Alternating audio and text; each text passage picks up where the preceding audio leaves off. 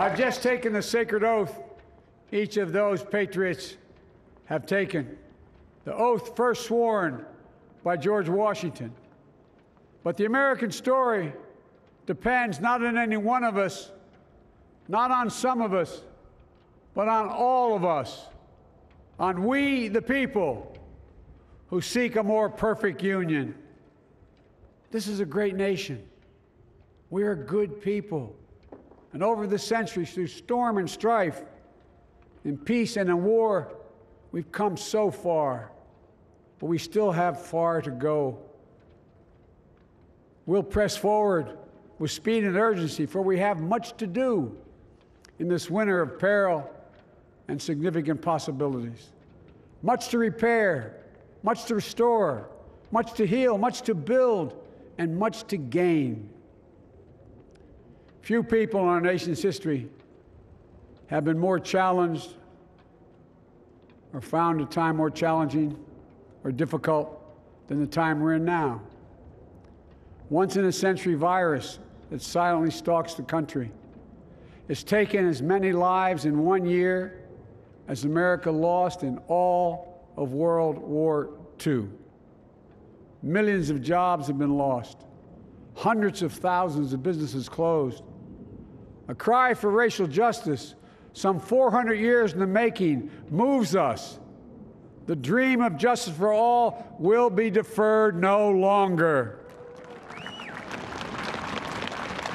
A cry for survival comes from the planet itself, a cry that can't be any more desperate or any more clear. And now, a rise of political extremism, white supremacy, domestic terrorism, that we must confront and we will defeat.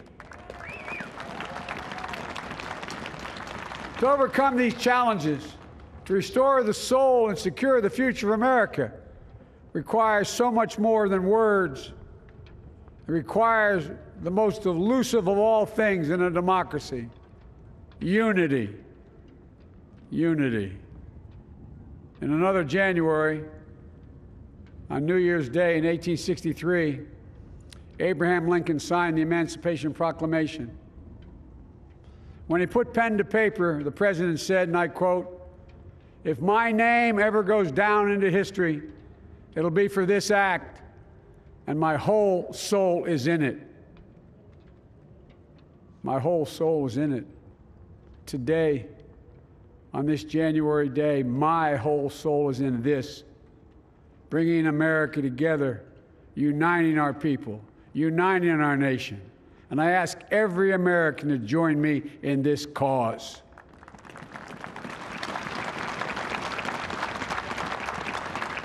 Uniting to fight the foes we face: anger, resentment and hatred, extremism, lawlessness, violence, disease, joblessness, and hopelessness.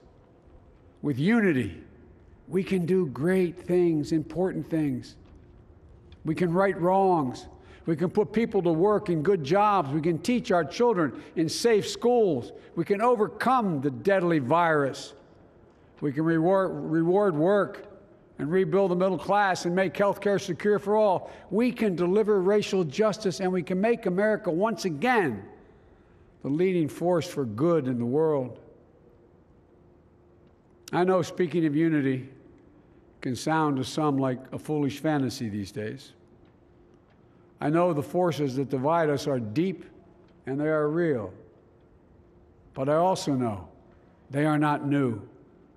Our history has been a constant struggle between the American ideal that we're all are created equal and the harsh, ugly reality that racism, nativism, fear, demonization have long torn us apart. The battle is perennial, and victory is never assured. Through Civil War, the Great Depression, World War, 9/11, through struggle, sacrifice, and setbacks, our better angels have always prevailed. In each of these moments, enough of us have come together to carry all of us forward. And we can do that now. History, faith, and reason show the way of unity. We can see each other not as adversaries, but as neighbors. We can treat each other with dignity and respect. We can join forces, stop the shouting, and lower the temperature. For without unity, there is no peace, only bitterness and fury. No progress, only exhausting outrage. No nation, only a state of chaos. This is our historic moment of crisis and challenge, and unity is the path forward. And we must meet this moment as the United States of America. If we do that, I guarantee you we will not fail. We have never, ever, ever, ever failed in America when we've acted together. And so today, at this time, in this place, let's start afresh, all of us.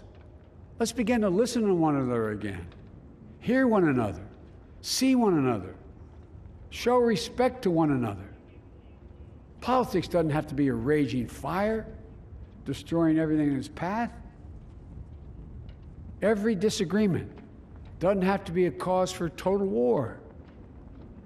And we must reject the culture in which facts themselves are manipulated and even manufactured.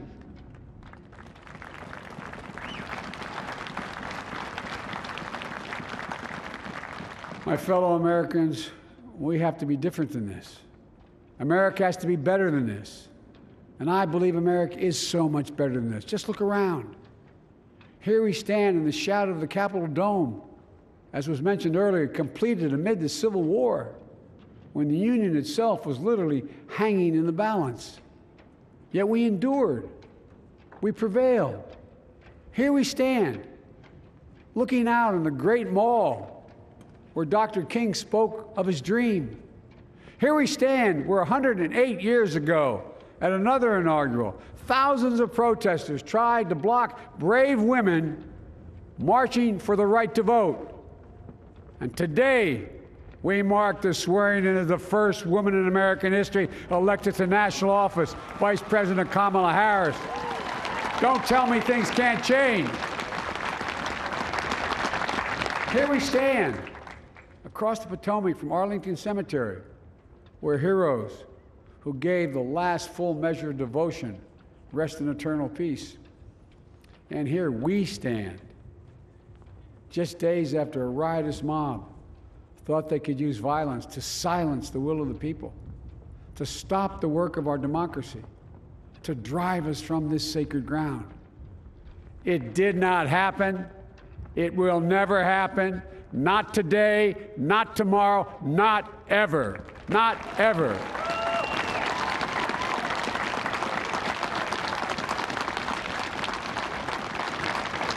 To all those who supported our campaign, I'm humbled by the faith you've placed in us. To all those who did not support us, let me say this. Hear me out as we move forward. Take a measure of me and my heart. And if you still disagree, so be it. That's democracy. That's America. The right to dissent peaceably within the guardrails of our republic is perhaps this nation's greatest strength. Yet hear me clearly. Disagreement must not lead to disunion. And I pledge this to you. I will be a president for all Americans. All Americans. And I promise you, I will fight as hard for those who did not support me as for those who did.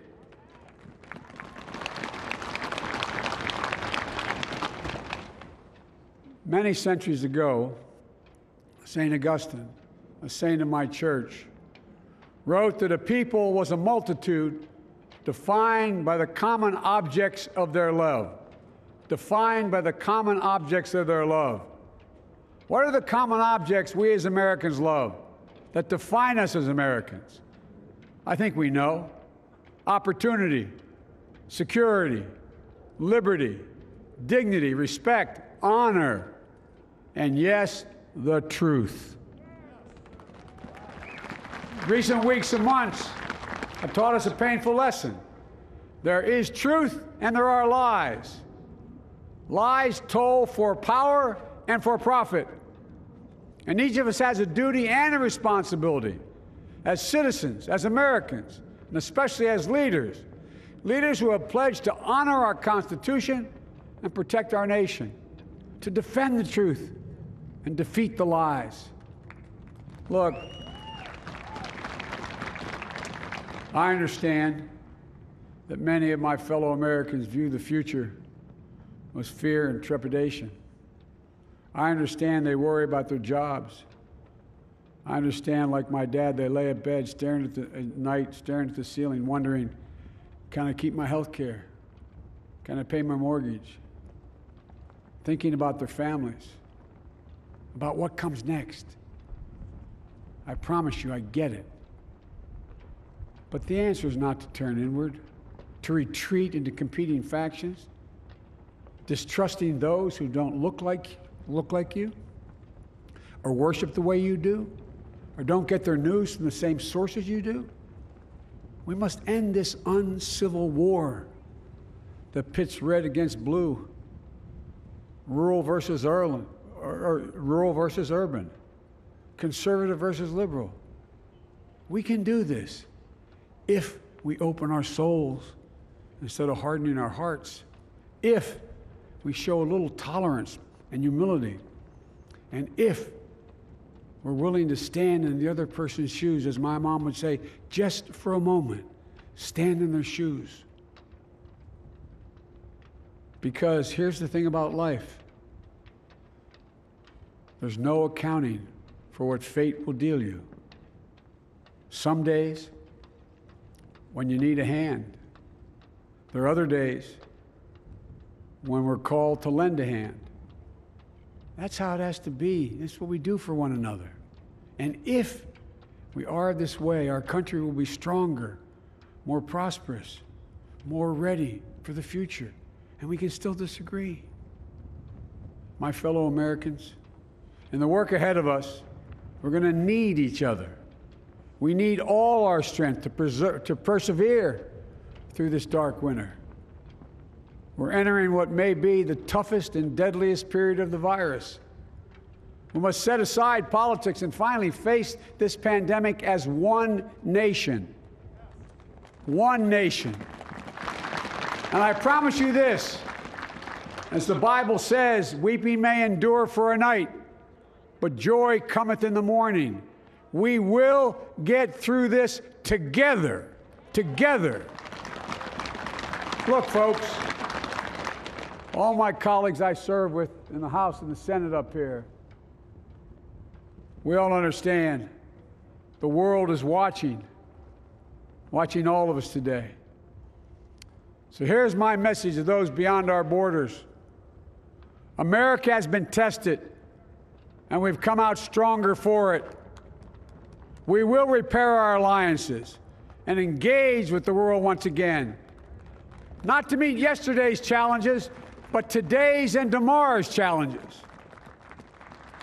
And we'll lead not merely by the example of our power, but by the power of our example.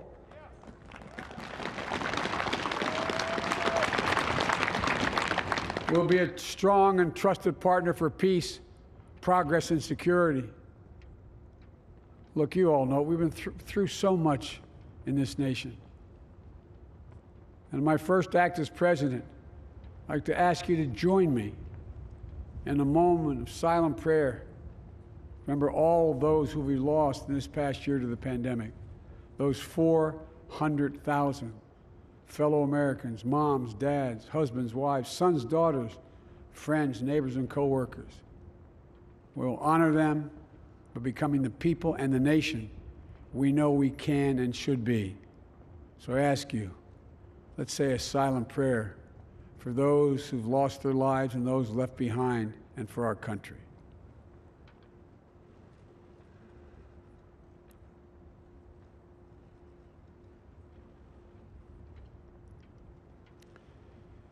Amen. Folks, this is a time of testing. We face an attack on our democracy and on truth, a raging virus, growing inequity, the sting of systemic racism, a climate in crisis, America's role in the world. Any one of these would be enough to challenge us in profound ways. But the fact is, we face them all at once, presenting this nation with one of the gravest responsibilities we've had. Now we're going to be tested. Are we going to step up, all of us? It's time for boldness, for there is so much to do. And this is certain. I promise you, we will be judged, you and I, by how we resolve these cascading crises of our era. We will rise to the occasion is the question. Will we master this rare and difficult hour? Will we meet our obligations and pass along a new and better world to our children? I believe we must. I'm sure you do as well. I believe we will. And when we do, we'll write the next great chapter in the history of the United States of America, the American story. A story that might sound something like a song that means a lot to me. It's called American Anthem.